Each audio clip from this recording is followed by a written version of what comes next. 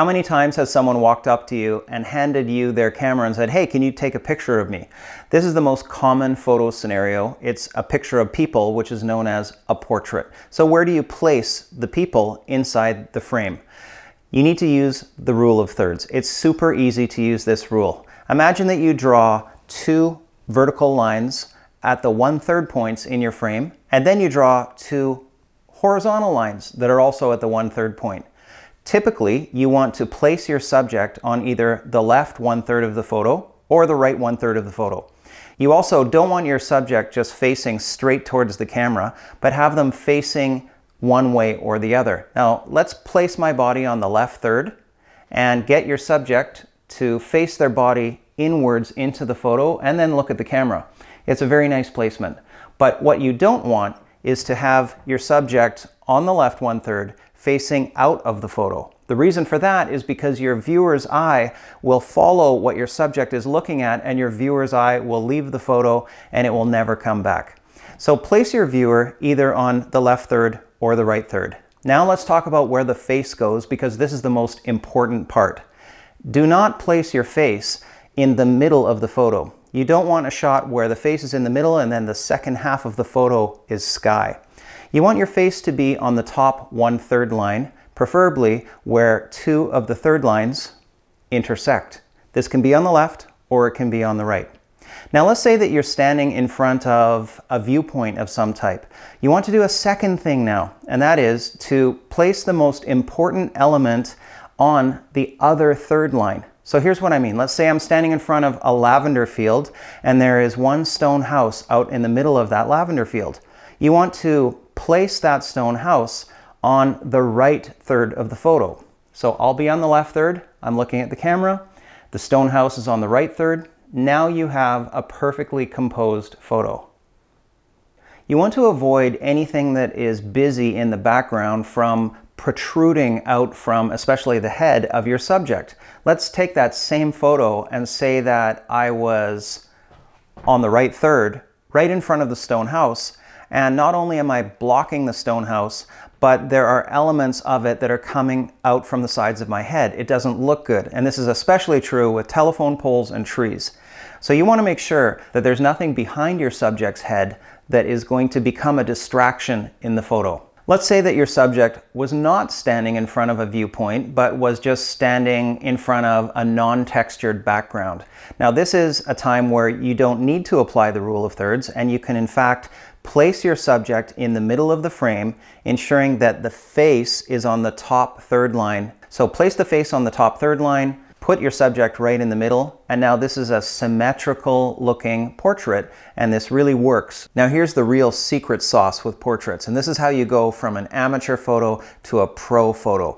It involves blurring out the background so that the face of your subject is nice and tack sharp, and the background is completely blown out and blurry. This is how you make your photos look pro. Now the way to do this is very easy. If you have an iPhone or an Android phone, there is usually an option inside your camera app called Portrait.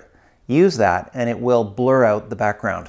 If you're shooting with a digital camera, it's also easy to do this. It's really just 2 steps. Step number 1 is to choose aperture priority on your camera and adjust your f-stop number, which is that tiny little dial, to the smallest number. Your smallest number may be f2.8, it could be f3.5. You just want it to be the smallest one you've got. Then you want to zoom in your lens to the maximum amount of zoom. And when you do those 2 things and ensure that you are focusing on the face of your subject, then the background will be completely blurry and your portrait is going to look professional. So here's your recipe. Step number 1, move your subject around so that your subject will be on one of the third lines in the frame.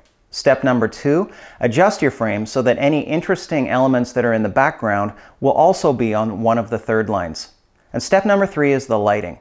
Let's say that you were taking a photo of me and there's a sunset behind me. The sky is very bright and your camera is going to read that very bright sky and it's going to make the frame darker. So that means that I'm going to turn out to be silhouetted. I will be dark, but the sky behind me will be bright. One way of compensating for that is to bring the camera closer and to use the flash on your camera to illuminate your subject. Another way of compensating for it is to move your subject so that the light is on your subject's face. This is the far better way to go. You can use natural light from a window, and one thing that works very well for that is to take a bed sheet and hang it over the window. This diffuses the light and makes it soft. Another way of doing it is with artificial lights, like I'm using here. I have a very bright light on camera right. This is known as the key light. This is the strongest light. Then there's a less bright light over here, which is called the fill light. It just kind of fills in the shadows on the dark side of the face. And this is how you can do it very easily using artificial light, even using lamps inside your home. So let's recap your recipe. Step number 1, move your subject using the rule of thirds. Step number 2, move your camera and use the rule of thirds to capture any interesting elements that are in the background. And step number 3 is ensure that the lighting is going to be correct on your subject and that your subject is not backlit, like having them stand in front of a sunset. That's the basic recipe for taking portraits, which are the most common photo that you're going to take during your lifetime. My name is Tim Shields and I'm a professional photographer. If your photos are turning out blurry and you don't understand depth of field, or if you struggle with finding good compositions, then I would like to invite you to pick up a copy of the photo cookbook right here on this page. Because inside it, I'm going to give you 30 recipes that allow you to easily take photos that are sharp, that are in focus, and that have creative and balanced compositions. Now, if you look at the world's greatest chefs, they use recipes to create award-winning dishes. A recipe is a set of step-by-step instructions, and if you follow their same recipes, you can create their same award-winning dishes. And when it comes to your photography, you can follow my recipes to take tack-sharp photos with creative compositions using simple and easy camera settings. So this idea of using recipes for photography is something that the pros use, but it really hasn't trickled down to the intermediate and beginner level. I used to think that having an expensive camera would result in better pictures, but it's not about your camera. It's about following a step-by-step recipe that will result in balanced compositions that are sharp from the foreground to the background, which you can only get by knowing how to manipulate depth of field. Same thing with pictures of sunsets. If your sunset photos end up with a washed out sky or the foreground is too dark, that's because you didn't follow a step-by-step recipe to take the perfect sunset picture. You might be thinking that you just want to understand camera settings better, and I've got you covered. The photo cookbook includes my own camera settings cheat sheet so that you can see what happens to depth of field when you close down the aperture, or what happens to sharpness when you increase the ISO. Or you might be thinking that what you care about most is compositions. I have you covered for that too.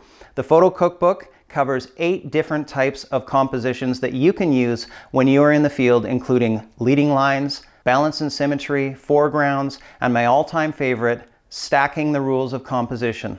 This photo cookbook is pretty much my life's work when it comes to photography, and it's packed full of knowledge bombs. If that sounds good to you and you want to get more attention for your photos on social media, and you want to win photo contests, and you want to sell your photos, or you just want to take pictures that you are proud of, then pick up a copy of the photo cookbook.